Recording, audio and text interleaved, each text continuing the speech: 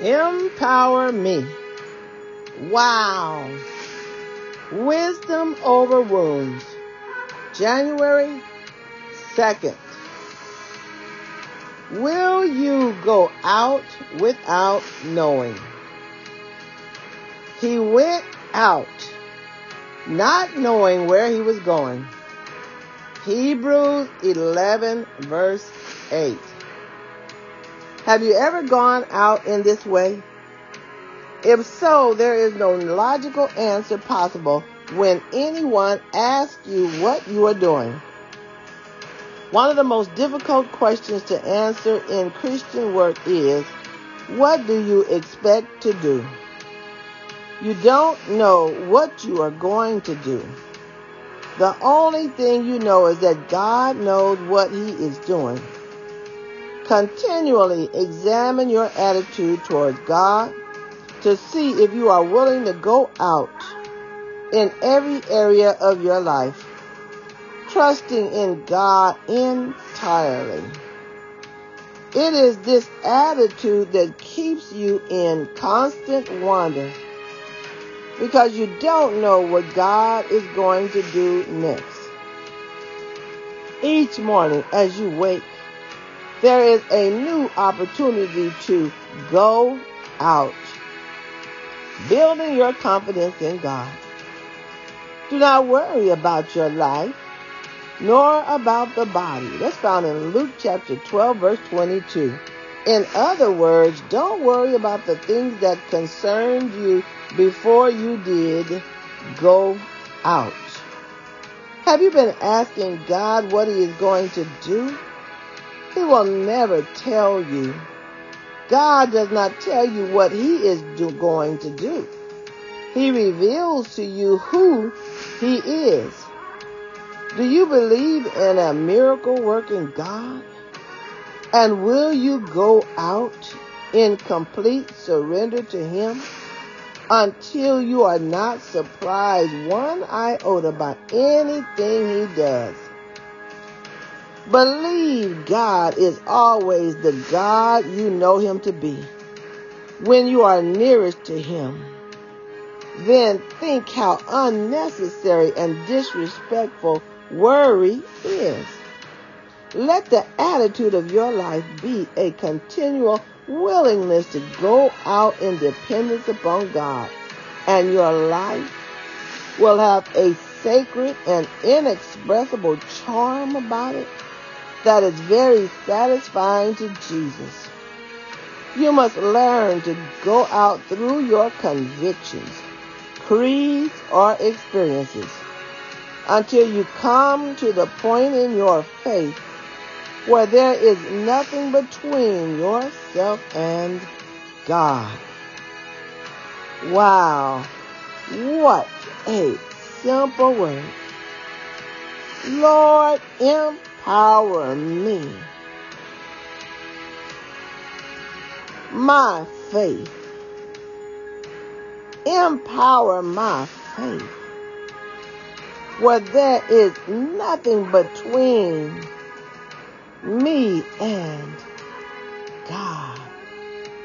Father, I want to be knowing and willing to go out wherever you send me. The message today is, will you go out without knowing? That's a question found in Hebrews chapter 11 and 8. It says, He went out not knowing where He was going. That scripture is referring to Abraham. Hebrews 11 and 8 says, by faith, Abraham, when he was called, obeyed by going out to a place which he was to receive for an inheritance. And he went out not knowing where he was going. Hebrews 11. That's the NASB version. But it says that he was going to receive his inheritance. By faith, Abraham simply obeyed. There are certain differences in the way that God deals with His servants in different dispensations or ages, and the permanently indwelling Holy Spirit is one unique difference in this church age. However, faith is the constant that unites all believers. I'm going to say that again. Faith is the constant thing that unites all believers. The imputed means it's been put upon us. Righteousness of Christ is received only by faith. By believing the word of God, by trusting the Lord to carry out his promises, and by obeying his word. Abraham was living in a pagan society which had strayed far from God, who had saved them through the flood waters of judgment due to Noah's faith in God. But Abraham's first encounter with the Lord was when God called him out of the Gentile city of Ur, to a place that he was to receive an inheritance. But Abraham went out not knowing where he was going. We are told in Hebrews that he obeyed God by faith. And we are told in Romans, Abraham believed God and it was credited to him as righteousness. The glory of salvation is that it is all by God's grace through faith. Forgiveness is by God's grace through faith. And righteousness is imputed to all who believe what God has promised by faith. Righteousness is credited by grace through faith in God's anointed Savior. And by faith, we are to continue living lives obeying God's word. Abraham looked forward to the coming Savior by faith. We look back to the crucified Savior, and it is all by faith. Faith is trusting God's word. Faith is believing God's promises to be true. Faith is obeying the word of the Lord, just as Abraham obeyed when he was called to leave his homeland to gain an inheritance. Even though he had no clue where he was going. Like Abraham, we were saved by faith, called out of the world, credited with God's righteousness, promised an inheritance. And we are traveling along the path of life towards the goal of our calling. We are now to live our life by faith, listening to his voice, trusting his word, obeying his instructions, believing his promises to be quite unquestionably true.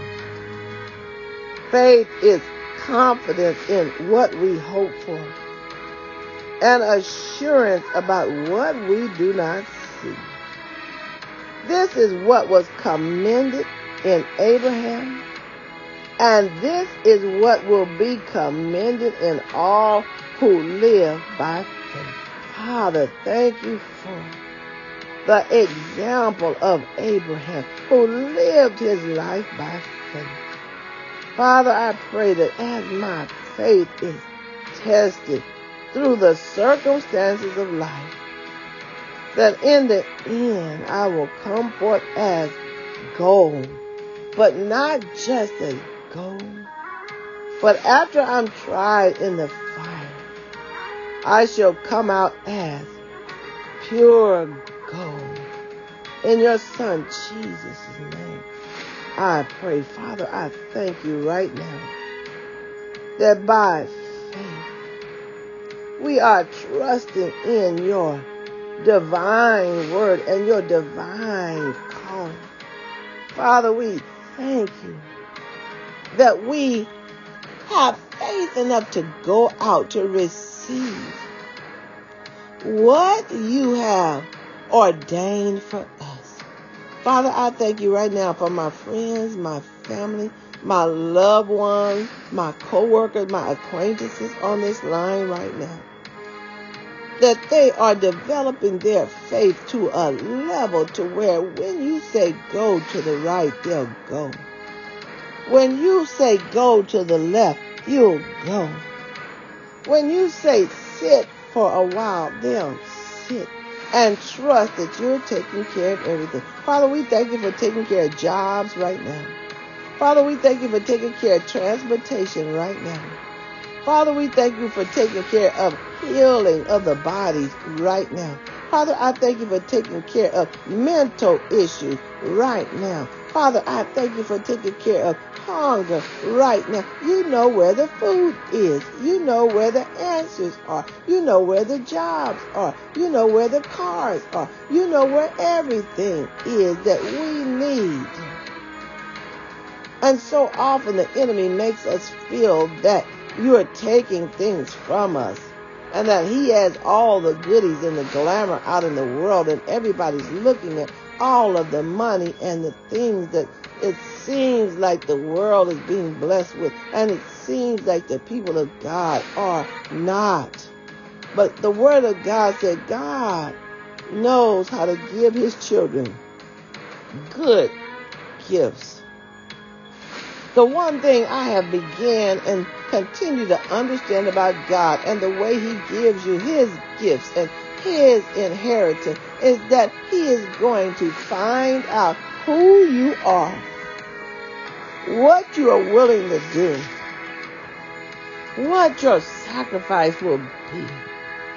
Will you do what he tells you to do with your inheritance? If he calls you to feed the homeless and gives you lots of money, will you take it and squander it? Or will you go out?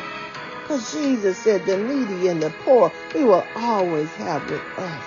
But he still tells us to not turn our back on them. If he gives you the best job, will you even share your knowledge and information with young people coming up behind you? Or will you covet and cover everything? So many people have cars and cars and cars that they'll never use. If God tells you to give that car to somebody, are you willing to do so? I know it happens. So many people say that nobody gives you cars. I've had people give me cars. Just say, I'm buying me another one, and you can have this one. And I'm like, what? Give me a car. Pay my note off. When you have money and you have an abundance from God, God is judging you by your heart. The men of God in the Bible were wealthy men, most of them. Abraham was wealthy. But when God told him to go out, he was getting ready to give him more of his inheritance. The land, the sheep, the cattle, the things that meant wealth in that time, in that age. So, Father, I thank you that so many people are upset because the enemy has gotten them deceived. They feel that believers shouldn't have any money, that we should be poor. That's not anywhere in the Bible that we should be poor financially. But he said, blessed are the poor in spirit. And what he was saying, that word poor stands for anybody that suffered any kind of loss. That's from the Beatitudes in Matthew. He says, anybody that has suffered any loss, blessed are the poor.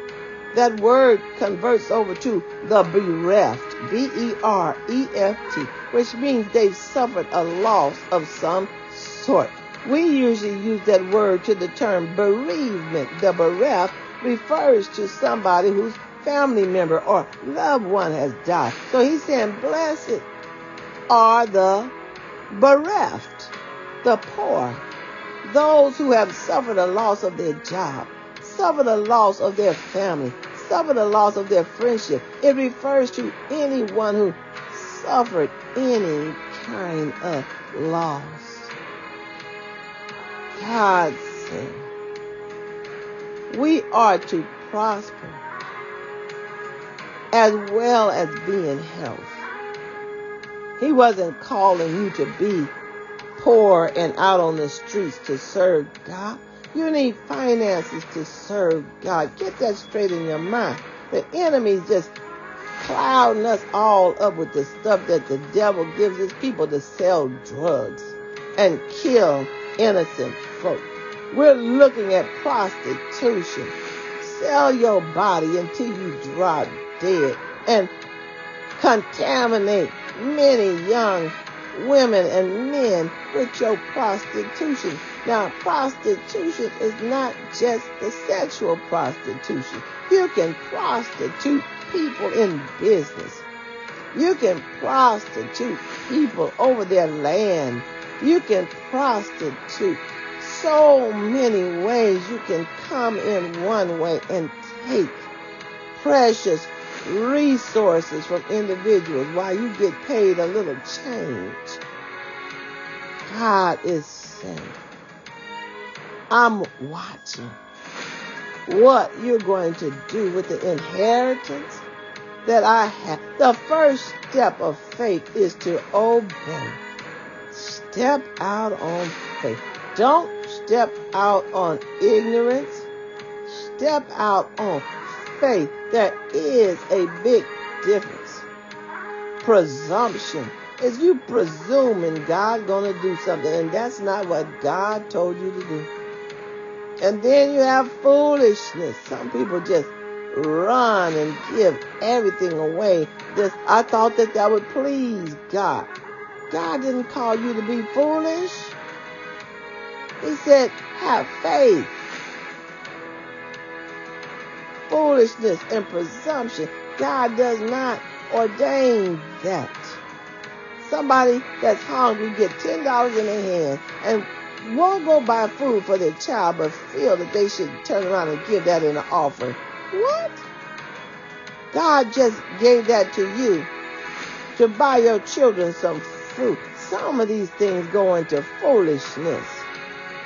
And don't misunderstand me. I believe in giving my offerings out of the abundance that God has blessed me with.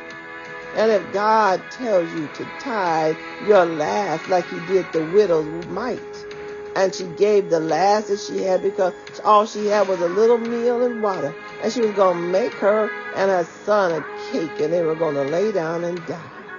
And God sent the prophet there. God will respond to you if you do your last. He sent the prophet there and told her to bake me a cake. And she's looking at him like, I only have enough for me and my son. He said, bake me a cake anyway. Now, this is the faith side of giving your last, not the foolishness side of giving your last. And the prophet said, make me a cake anyway. Have a little bit of oil left in the barrel and a little bit of meal, I believe it was. And without complaining, she made him a cake. And he blessed her barrels. And the word of God said during that time of drought, she never ran out. So God will give you an overflow, an abundance of what you need. When you give the correct way, when you give the way God instructs you to give, don't give out of deception. Give the way God instructs you to give, and then it will come with confirmation in your spirit. God is a wise God. God will tell you to do things that you may not necessarily understand. Like, why would I get up and leave my home in order to go somewhere I don't know? But God gave him instructions. Moving at that time, they were already like sheep herders out and about. They moved to another part of the country. that was flowing in blessings. So, Father, I thank you today for all of my friends and family that's on this line, that you're trying to get a word to them about where you go out without knowing, where you go out, in other words, walking in the faith of the Lord. So many times you can step out on faith and God will reward you. But you have to know the difference between faith and foolishness or presuming. I just presumed God was going to do that. Did God even tell you anything like that? So many of the friends and people that I know, you presuming all the time and you end up in trouble. Pride goeth before destruction, and a haughty spirit before a fall. Most of it is out of pride. You get money and go and try to run with the Joneses. You go and buy everything that they have. God didn't bless you for that. But if you have extra and God says, go on out and buy you a nice something or other, you don't have to feel guilty because God has given you the okay. You've done what I've told you to do. Buy yourself something nice. Buy yourself something to make you happy. So, Father, I thank you right now for your word is true and forever settled in the heavens. Father, I thank you for this word today that you gave me. It's called, Will You Go Out Without Knowing? That's the topic of the day. Hebrews 11:8 says he went out not knowing where he was going. And that was the reference to Abraham in the Old Testament. So, Father, I thank you for this message today. Empower me. Wow. Wisdom over wounds. This is found on most podcast channels. Also playing simultaneously is one of my other podcasts called Drill Sergeant Series, Making Jewels. I refer to it as nuggets of gold for fiery trials. Lord, I thank you for wisdom for the coming season upon our lives. So again, Father, we thank you for those that are on a subscription channel. Click like and subscribe. Send me a happy face and an emoji or a message, but please be respectful. And most highly on my list is please be respectful to my husband, Reginald. So, Father, I love you today. I thank you for this simple word. I thank you. I'm willing to go. As the man in the Old Testament said, Lord, I'll go. Lord, send me. You said, who will go? He said, Lord, I'll go. Send me. But he said, I got some problems. I'm not quite ready to just bounce out there.